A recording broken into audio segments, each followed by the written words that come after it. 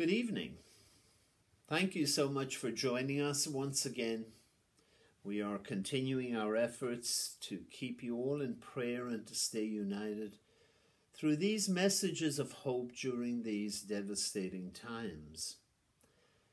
The news that we hear from the media is not good news at all, and it can have a very intense dampening effect on our spirit. The news is very true indeed. There is no question about that. The number of identified cases increases every day, and with it the number of deaths. That is very stark news, and we are forced, like it or not, to deal with the reality. This is an enormous shock to our systems. We have never in our lifetime had to deal with such realities. In fact, we find ourselves in a position where we just can't deal with it. Nothing in our lives has ever prepared us for such an experience, and we can so easily fall into an unhealthy reactive state. We can so easily fall into a state of despondency and depression. And that is why we are presenting these thoughts and reflections at this time, to try and build up and support our flailing spirits. These are very difficult times, and they bring great fear and worry into our lives. We begin to wonder about it all. Is this the end? Who's going to be next? Is it me? Is it one of my family members, one of my neighbors? And so in these times, it is extremely important that we try to speak the truth, speak to our faith, to our trust, to our belief in Him. Truly, this is a genuine Lenten theme. However, during normal circumstances of life, we stay so busy and engaged in our own affairs and business that we may give only a passing or cursory glance to the Lenten season. We are now face to face with some stark realities. We are not in control, as Rodney likes to say regularly around the office. He is in control. We are challenged to surrender control to Him today, because we cannot navigate this very well on our own. And so let us turn to Him this evening in prayer. God, loving and all-powerful Father, hear our fervent prayers which we bring to you this evening. We are fearful. We are terrified.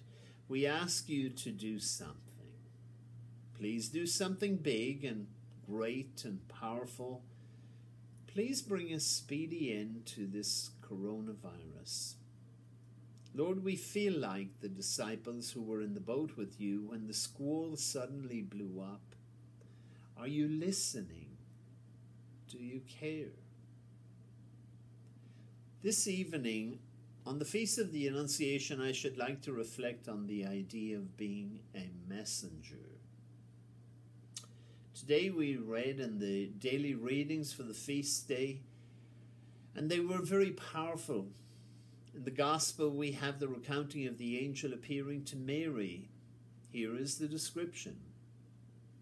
And coming to her, he said, "Hail, full of grace, the Lord is with you."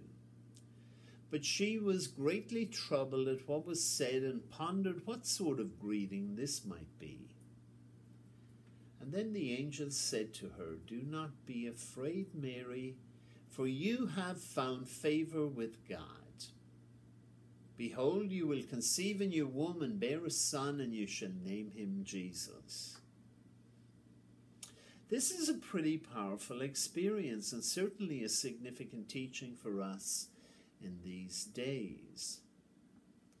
The passage says, Mary was greatly troubled, and today we certainly know that experience.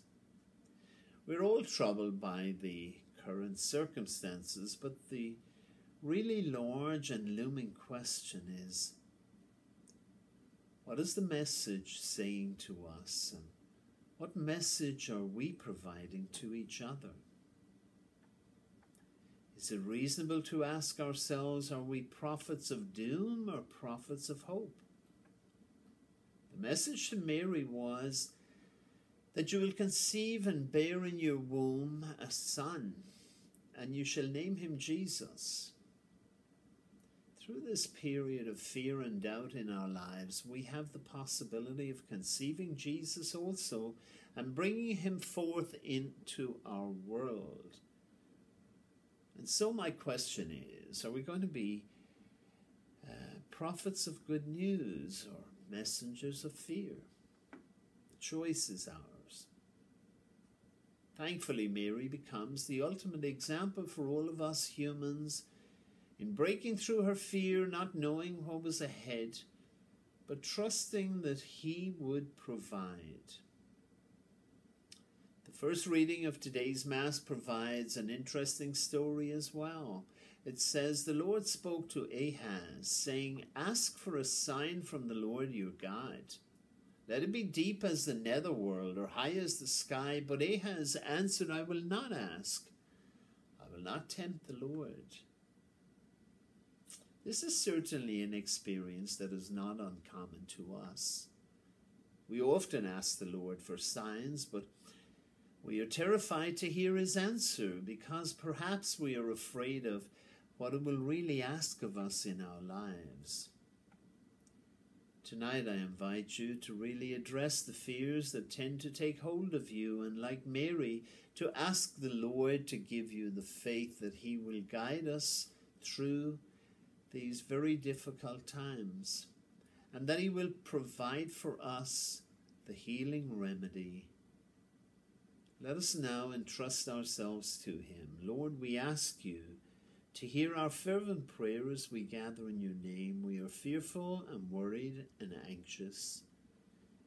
Give us that peace that you gave to Mary following the announcement of the messenger, so that she could manage her fear. Help us to manage our fear and our worry and our anxiety, and help us to cast our cares upon you, to trust you and to believe in you, that you will guide us safely through this great ordeal.